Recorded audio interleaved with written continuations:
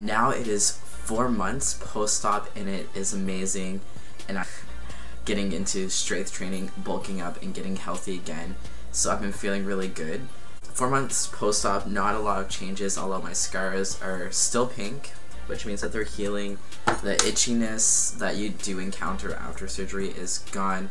My scar tissue is not as hard as it has been.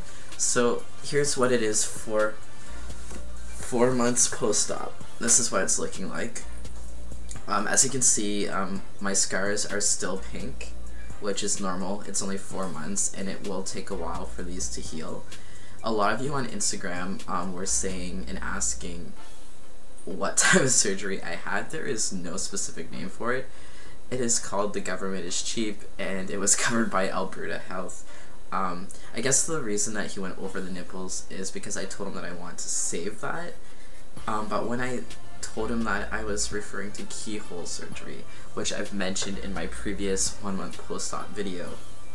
However, it's not sore anymore after surgery. It was a little tight in here, and it was a little bit uncomfortable for a first bit to like do push-ups or to move my arms too much like that.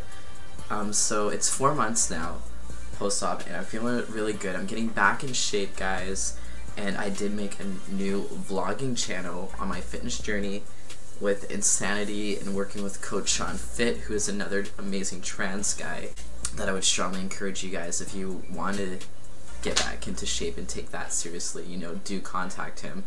And so I just wanted to do a little update, guys. Again, no more itchiness.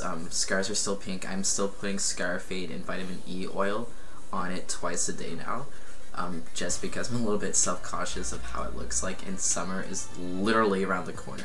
So if you guys have any more video requests, please let me know, and I'll be more than happy to do that for you guys. Anyway, guys, I'm Liam, and thank you guys so much for watching and subscribing. And we're over 1,000 subscribers, so I just want to say thank you guys so much. I love you guys. Ciao.